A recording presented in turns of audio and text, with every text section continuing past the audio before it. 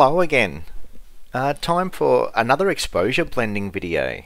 So this time it's going to be a little bit different from the previous ones that I've done.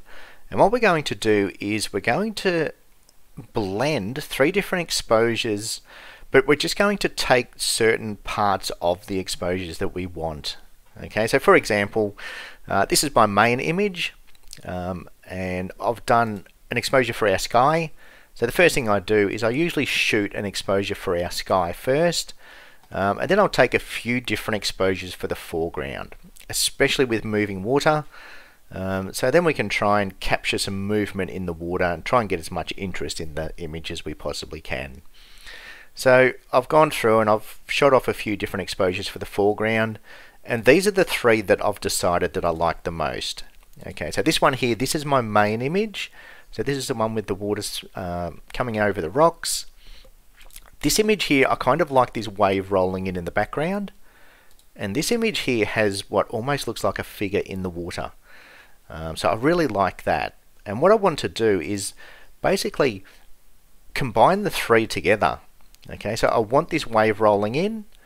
I want this as my main image, but I want to incorporate all these different aspects into the one image. But I'm going to show you how easy it is to blend four exposures together to create one image. Okay, so again, this is not a full workflow. This isn't a start to finish workflow. This is just an exposure blending, and showing you how easy it can be to blend multiple images together. Okay, so the first thing we need to do is get all of our images the same. Okay. Now I know for my three foreground, everything is the same. Okay, I've shot at f16, I've shot at almost half a second to get that movement in the water. Okay, so that's what I was after. Now all these images are shot at the same settings, same white balance, everything is identical. So what we're going to do is press Ctrl A, and that's going to select all of our images. So whatever adjustment we start to do, we'll apply it to all of the images. Okay, now if you've seen my previous videos, you'll know about my starting point. And my starting point is basically bringing down our highlights and our whites and lifting our shadows and our blacks. And what this does is it brings back some detail in the bright areas and brings back some detail in the shadow areas. So if we have a look at our before and then our after, so not a huge difference, but just enough to bring back a little bit of detail in everything.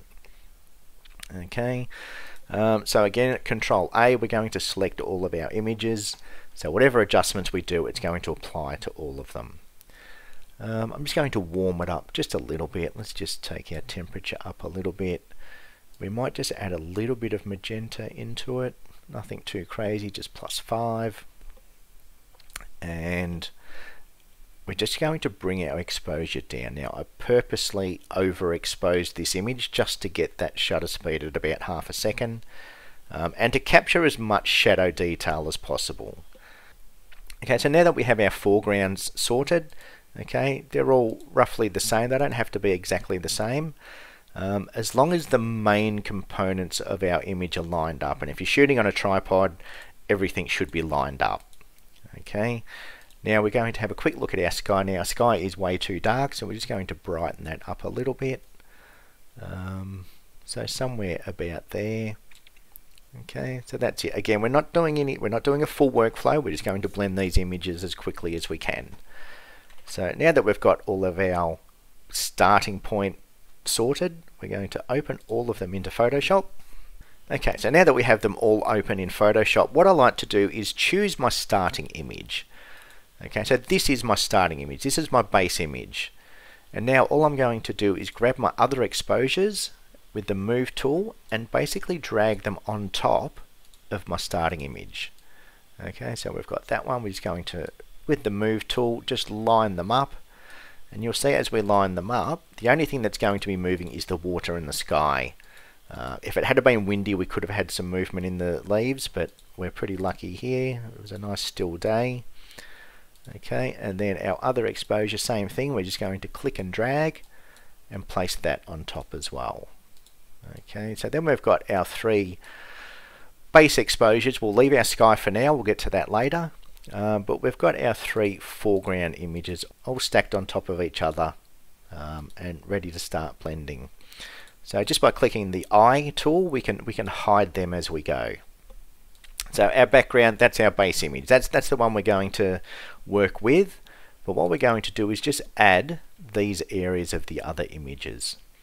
So the easiest way to do this is just with a layer mask. So what we're going to do, rather than using the eraser tool and rubbing out the bits that we don't want, what we're going to do is create a layer mask.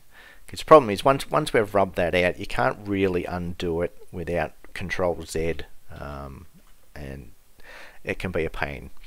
So by creating a layer mask, what we can do is basically just grab our brush tool, grab our black brush, and again I've done another video on layer masks, and what we're going to do is we're going to black out the bits that we don't want.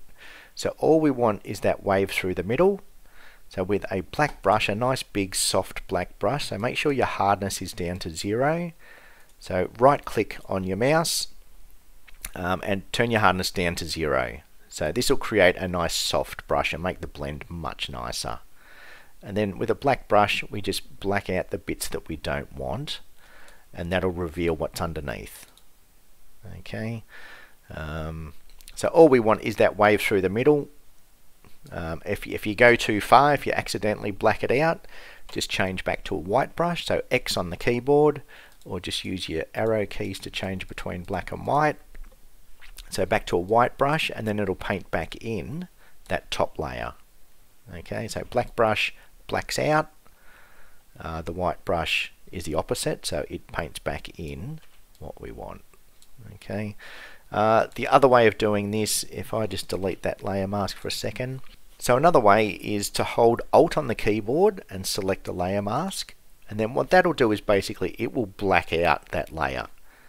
Okay, and then with a white brush you can paint in the bits that you want.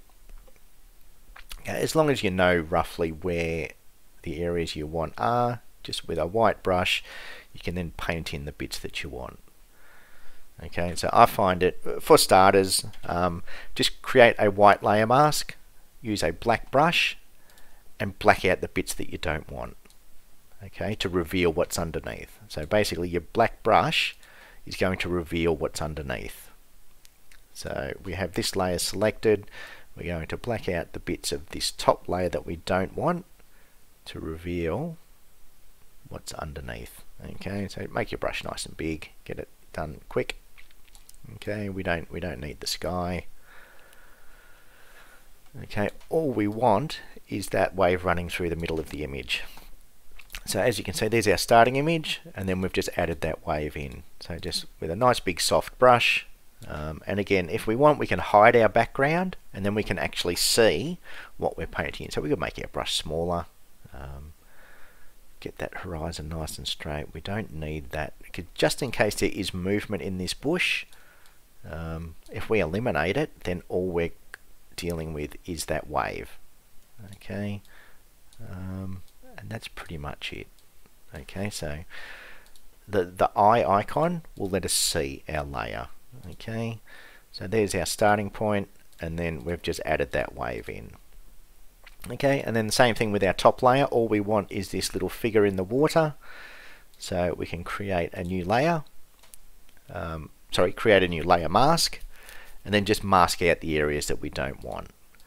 Or another tip, if you have your layer mask selected and press Control I on the keyboard, and that will invert the layer mask. So it's now turned the layer mask to black.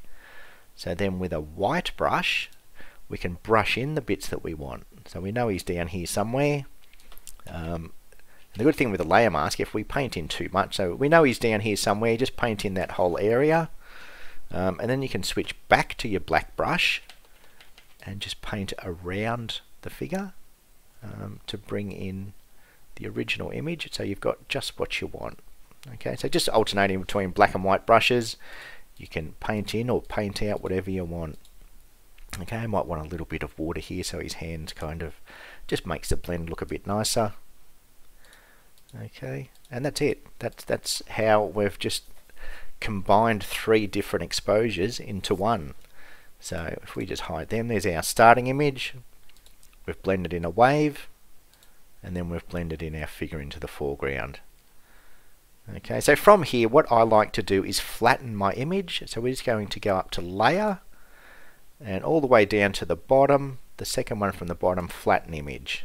Okay, and that's given us our foreground exposure basically. Again, not a full workflow, we're just going to blend for this stage. We can do all sorts of adjustments once we're finished.